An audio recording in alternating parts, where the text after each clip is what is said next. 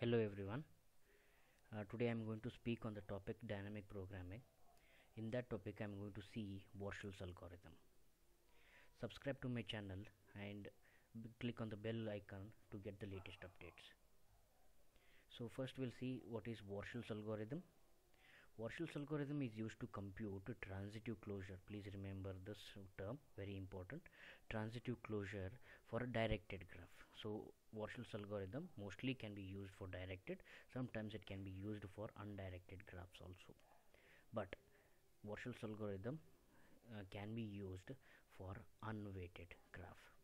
So first thing is this is a human visible graph where I can read this graph saying that there are four vertices in this, and A is connected to B, B is connected to D, D is connected to C, and D is connected to A, like this. But how will a computer read this? So for this I have to go and understand adjacency matrix. So first we'll convert this graph into computer readable format called as adjacency matrix. So first we'll understand what is adjacency matrix. Adjacency matrix is a n by n matrix where n is the number of vertices. So if I am having four vertices, then my rows and the columns will be the name of the vertices. So I have made 4 by 4 matrix. So in this 4 by 4 matrix I'll be representing this matrix in the form of 0 and 1s, as this is unweighted graph. So if there is a connection, then if there is an edge between A to B, then I will represent that as 1. If there is no edge between any vertex, then that will be represented as 0. So first initially we'll understand a loop. So if we are having a self loop, suppose for this A, if I am having a path from A to A, such is called as a self loop. So as we can see that in this graph there is no self loop. So all the vertices A to A, B to B, C to C, and D to D will be 0. So first initially I will represent them with the diagonal elements, that is A to A is 0, B to B is 0, C to C is 0, D to D is 0. This 0 represents that I am not having any self loop. Okay, so next procedure, is there a path from A to B? Yes, there is a path from A to B, so I will represent this as 1. Is there a path from A to C? There is no path, so this is represented as 0. Is there a path from A to D? There is a path from D to A, but there is no direction from A to D directly. It might go intermediate A to B, B to D, but I am not right now bothered with the intermediate nodes. I am only concerned with the direct A to D. So A to D becomes 1, sorry, 0. Then next I am going to see with respect to B node, B vertex. B vertex, is B connected to A? No, there is no path from A to B, so this is 0. B to C, is there a path? No, 0. B to D, there is a path, so I will represent this as 1. So C to A, is there a link from C to A vertex? No, so this is 0. C to B, this is also 0. C to C we have already seen. C to D, is there a link from C to D? No, so this is 0 again. So now with vertex D, is there a link from D to A? Yes, there is a path, so that becomes 1. D to B, there is no path, so this becomes 0. D to C, there is a path, so this is 1. D to D, there is no self loop, so we have represented this as 0. So first step in doing Warshalls algorithm is to convert an graph into an adjacency matrix. So first step is done. After this step we have to understand the procedure of doing this solving Warshalls algorithm. So for understanding the procedure of the Warshalls algorithm, we have to select one row and one column in the adjacency matrix. Suppose I have selected one row and one column, and in that I am having one in the selected portion in the row and one is in the column. So where that that will be intersected, suppose in this problem I am having 1 in jth position and 1 in ith position, this.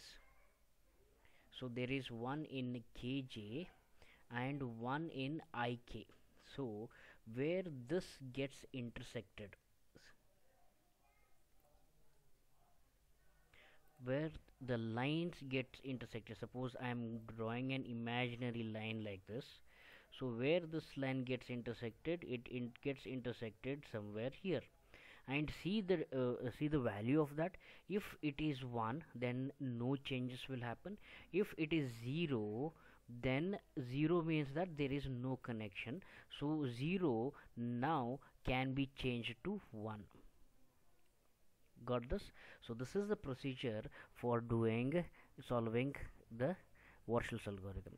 So whatever the matrix we are getting, it is called as the resultant matrix. So initially the resultant matrix is r raised to k minus 1. That is first step. This is the first step. So whatever the resultant matrix after solving this kind of a problem we are getting is r raised to k. So we have seen how to draw the adjacency, how to plot the adjacency matrix. So we'll be solving this Warshalls algorithm for using this graph. So first, initially we are solving this using for the resultant matrix R0. So R0 is now having the adjacency matrix, initial adjacency matrix, where I have selected the first column and the first row. So here I am drawing this, the first row and the first column. So after doing this,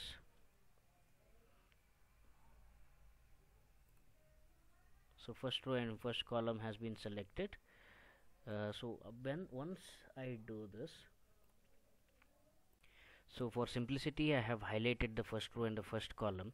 Now what we have to see is where is the value 1 in the selected row and column.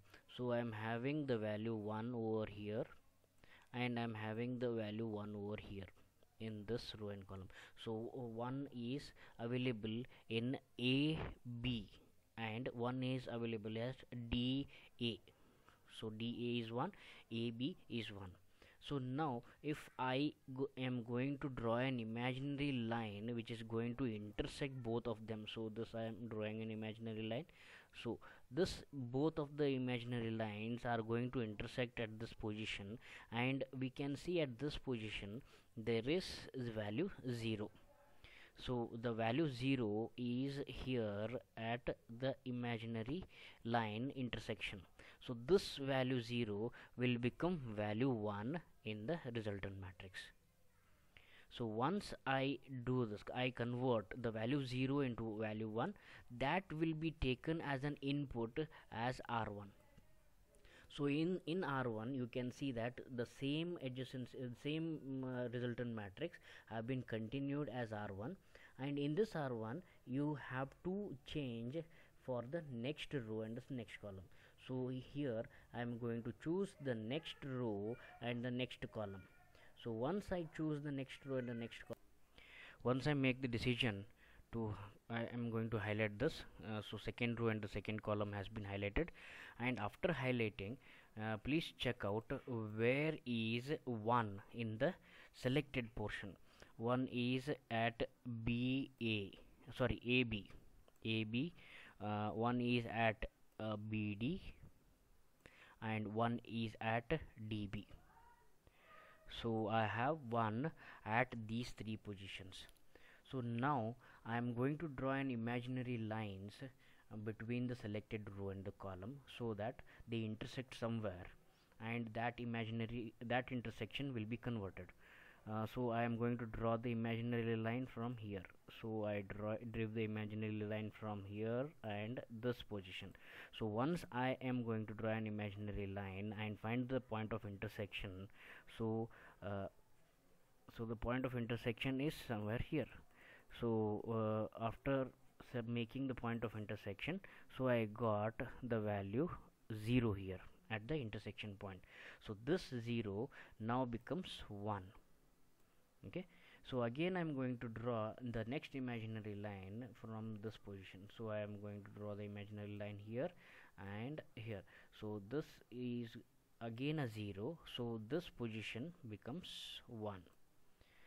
So any other points left where I can continue with the drawing the imaginary lines? No. So I have got 1 here and this positions. So I have to convert this, and whatever the resultant matrix I get, this will become the resultant matrix R2. So I am going to take this R2 here and continue with the next procedure. So for the next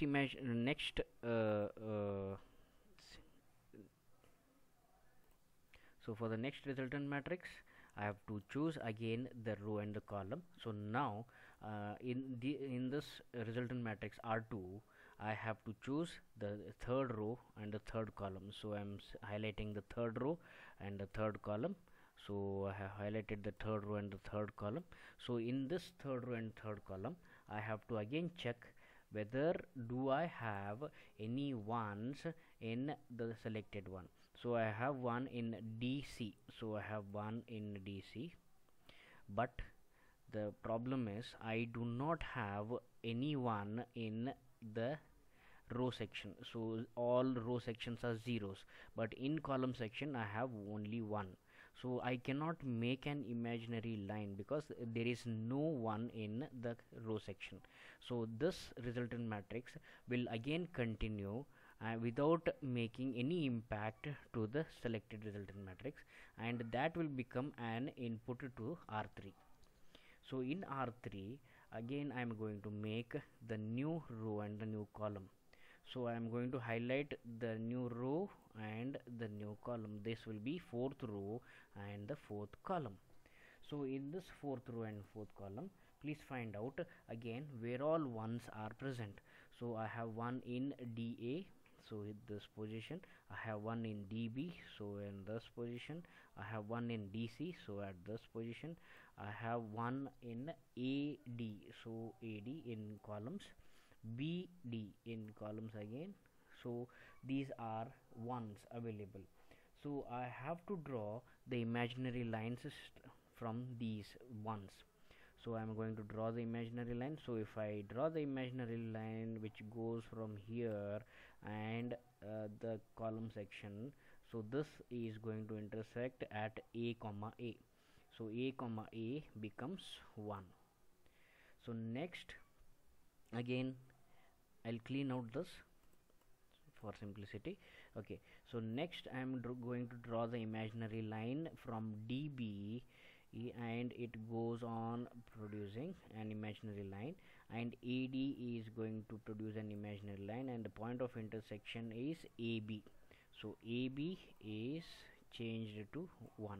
It was previously 1, and now even though the 1 didn't make any impact, and it continued to be 1.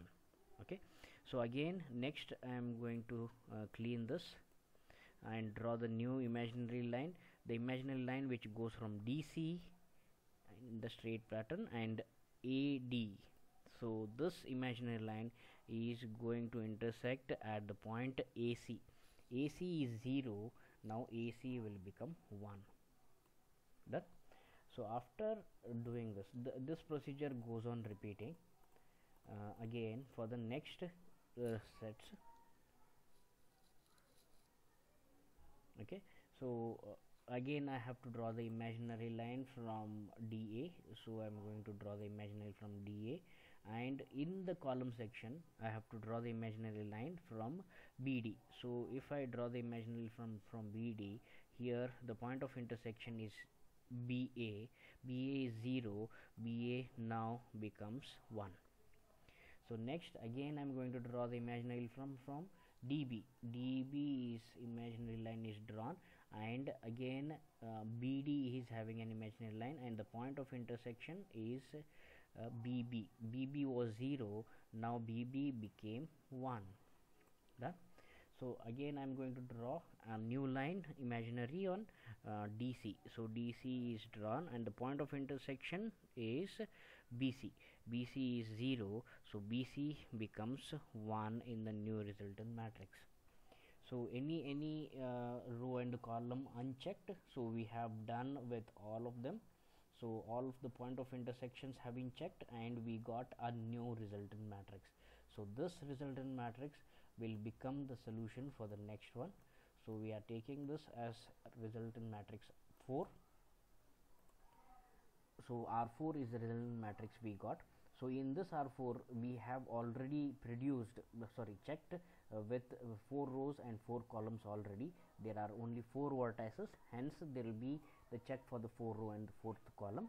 So after this we don't have any row and the column to be visited yet.